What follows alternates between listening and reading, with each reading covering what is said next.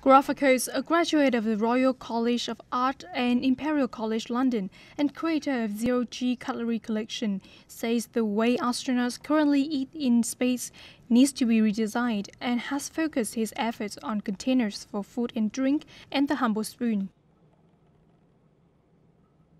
So the idea behind this design is that it actually allows astronauts to control where the food goes a lot better.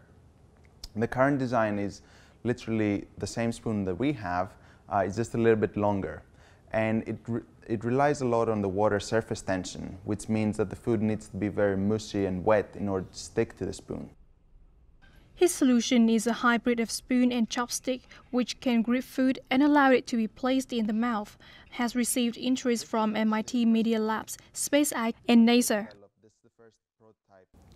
So around 2 years flight, we can't expect the humans to just adapt and just take whatever it is that they need to take.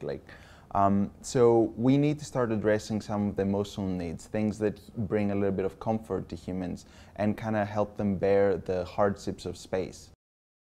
A new era in space travel has begun, fueled partly by a race between 3 billionaires to launch the first commercial space tourist travel firm, including Britain's Sir Richard Branson, Amazon boss Jeff Bezos, and Elon Musk's SpaceX.